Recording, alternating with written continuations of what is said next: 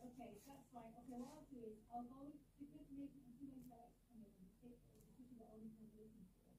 I'm gonna draft the grant application now based on the beginning.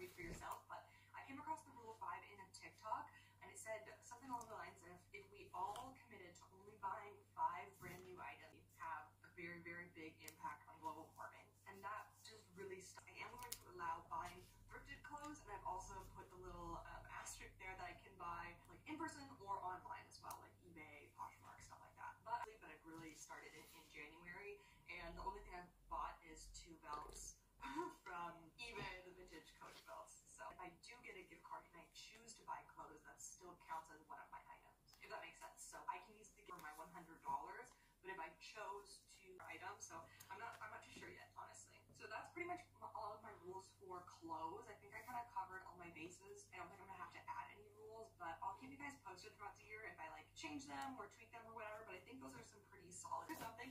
I am not gonna not allow myself to buy that because that seems more like a health purchase. So if it's something health related or like otherwise no new things, like I'm not just gonna buy like a new serum or something unless I run out of what I have. Same with moisturizer.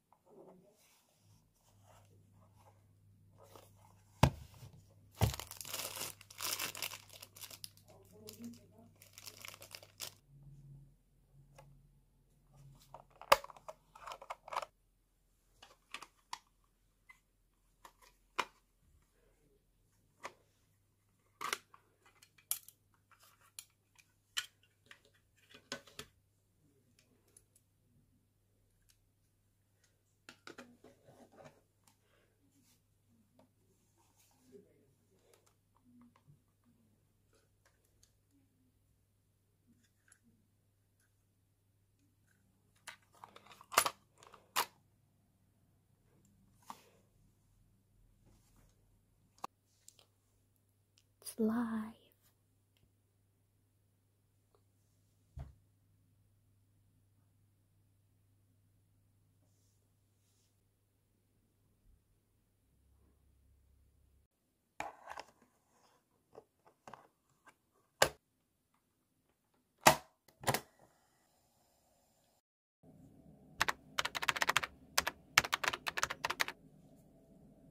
Every night, let me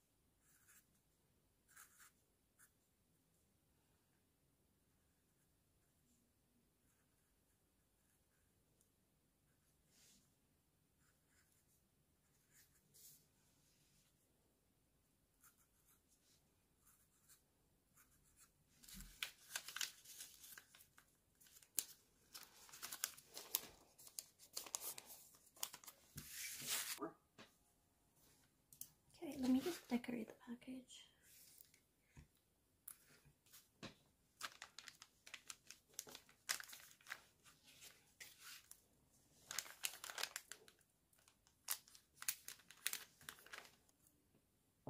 Hopefully that is enough. So.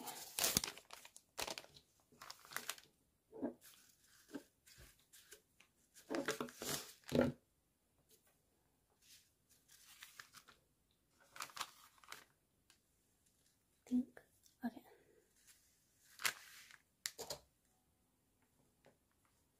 We're going to bring our cord up to the top.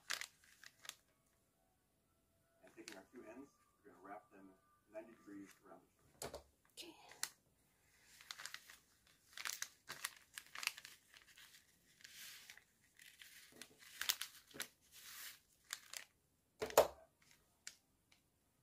And then flip our box back over.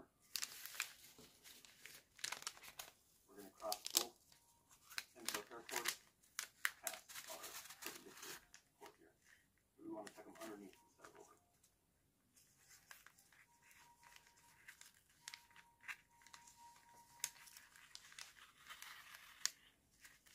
Alright, now to make our Okay. Underneath.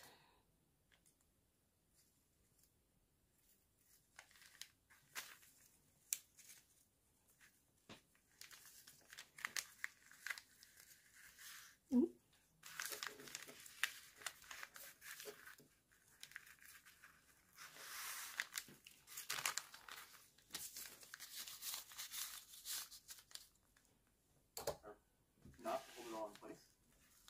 Make a U with this cord.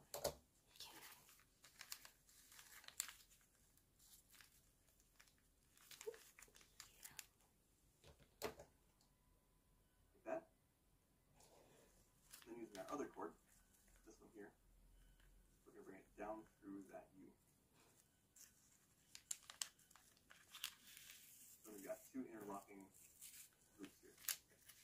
And it looks like a pretty loose knot that's not going to tighten down, but it actually is a very tight knot and holds itself in place. And it's self-locked, so it's perfect for tying a bow on top of. We don't have to hold our finger there like we would on a mosquito. So we'll finish it off with a bow.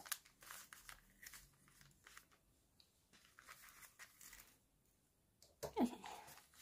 Now I get to do the bow. Probably use too much twine, but better to be safe than sorry.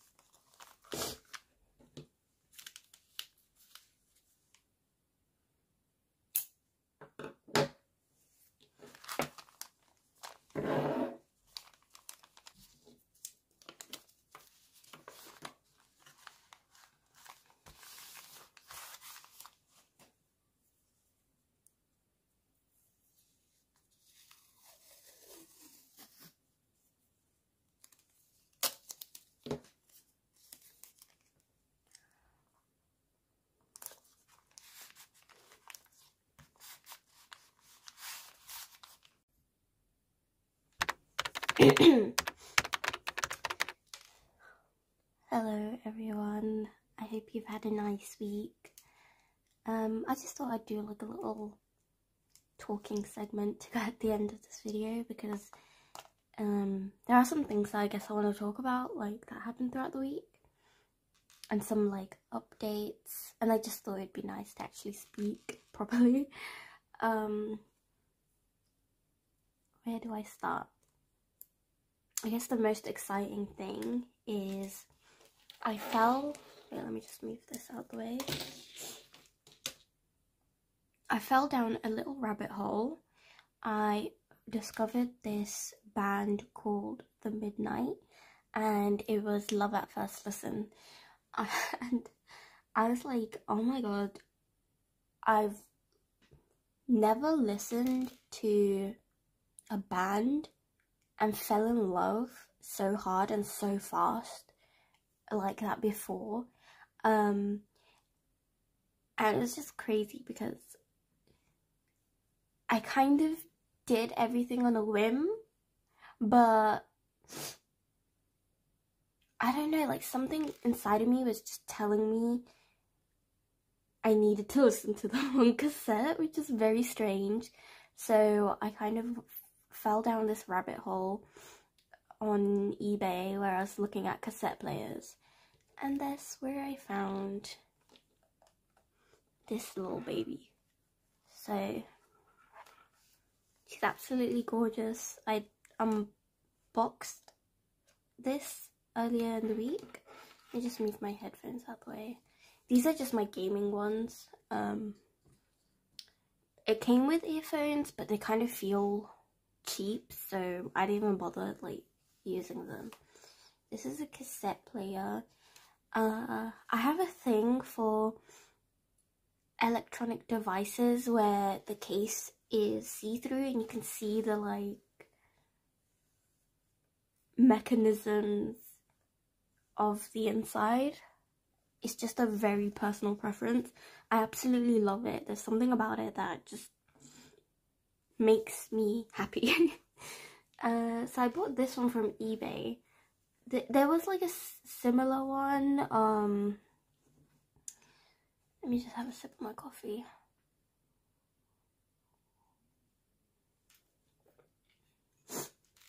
There was a similar one on Urban Outfitters, and I was wondering whether or not to get that one. But then I watched a review, and the review was pretty much saying like it's not the best quality, and because it's Urban Outfitters, obviously they have to charge an arm and a leg, because there's no reason for it being £38 except for the fact that they're just a greedy corporation. This was like £24 on eBay. This is brand new, and it had good reviews, so I bought it. It's also a radio. I shouldn't be so excited about a physical radio, but when I have to like tune to different radio stations, I feel like a 1930s housewife listening to the radio and accidentally coming across like war spies using the radio to send encrypted messages. That is the fantasy I have in my head when I use the radio.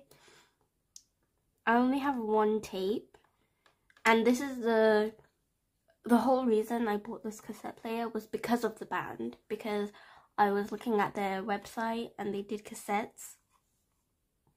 And very few times in my life do I do something spontaneous because something inside of me just is telling me this is the right thing to do. I don't know why I'm making it sound like a very deep spiritual thing when it's just I bought a cassette player. But the cassette that I saw was the Red, White and Bruised. This is the cover, and I think it comes in 3 different colors, and it's pretty much you get what you're given. So luckily I got the blue one, which was my favorite. I love the blue one and the red one. I thought the clear one was kind of the most boring. So this is what I've been listening to all week. There is something so, and I'm not like a music connoisseur, right? Like, I wouldn't say music means as much to me as it probably does other people, but oh my god, like, there is something so amazing about being able to listen to music in a physical format, and it feels so intentional. It's just so fun. So I've been listening to this tape all the time. I also love like flipping it to the other side. I think the B side or the second side is my favorite. My favorite songs from them are Sunset, and Los Angeles. I think Los Angeles is my all-time favorite song by them. It just awakened something in me. But I also love Gloria, Brooklyn Friday Love, The Comeback Kid, Heartbeat.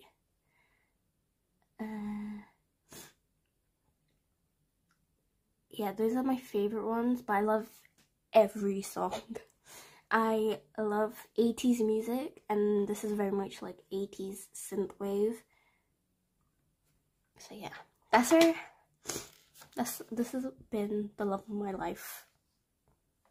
So I wanted to talk about that because you've seen clips of it. What else did I want to talk about? Oh yeah, so I finally listed my zine. It's not on Etsy. I just wanted everything on one place, and Etsy is a bit technical personally for me. So I started a coffee. You can support me on that if you like. Like, there is no pressure to give me money, like that's not the point. I just thought it would be nice to have one because I do have other things I want to show and do. So on coffee in particular, there is like a monthly subscription if you want to be a part of that. It's called the Ghoul Gang, and what you get is early access to any YouTube video. Any product in the shop will be automatically free.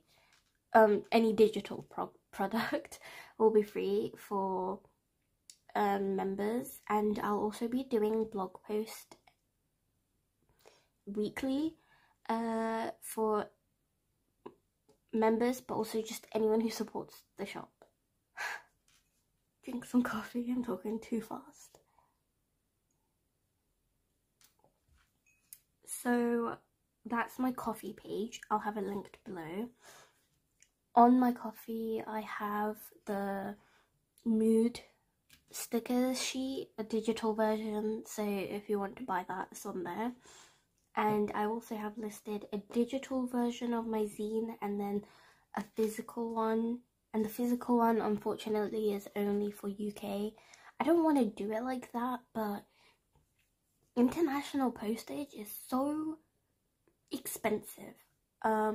If I were to post this, it'd be classed as a large letter, but for some reason, even a large letter is just extortionate. So I don't want to, it didn't feel fair because this isn't really like a book or anything, so it didn't feel fair to charge someone that much just because of how much shipping would be. So maybe one day shipping will go down. I feel bad because I feel like the number of people that wanted this more were international people, but anyway, there is a digital version. So this is my poetry zine. It's called Living Ghost. The idea of this is, I personally feel like I go through life observing rather than living in the moment. So I sort of feel like a living ghost that's haunting the spaces I inhabit rather than actually living in the moment.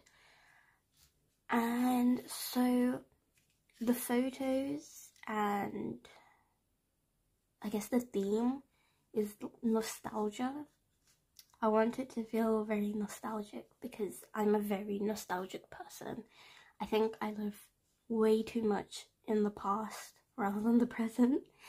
It's honestly one of my fatal flaws is that I romanticize the past way too much, and then I spend the present lamenting the past, and then that's how I lose present time.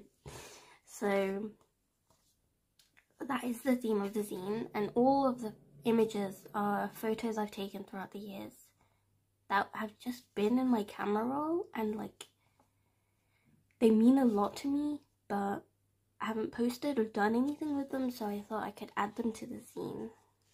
So there's 6 poems for you. Ode to the Isle of Portland, A Domestic Scene, Misfit, A Mess of Things, Confession. And then at the back it says, Dear reader, thank you for taking the time to read this scene. I find myself drifting through life, observing rather than living. I hope that somewhere in my poems and photography you feel seen and understood. Life is, after all, pain, grief, and hardships, punctuated with moments of stillness and pockets of peace. And it's these moments that we look back on with rose-tinted glasses and say to ourselves, maybe it wasn't so bad after all. So if you would like to read, it will be listed on my Ko-fi, and I'll have that in the description below.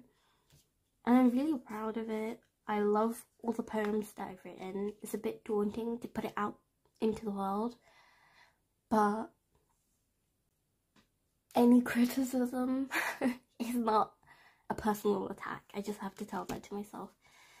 And if you do read the poems, I just want to like put it out there that it might seem like you're reading something very personal, but I promise you, to me, after the many edits that I do on my poetry, it doesn't feel personal, whatever the end product is, because it's been through so many edits.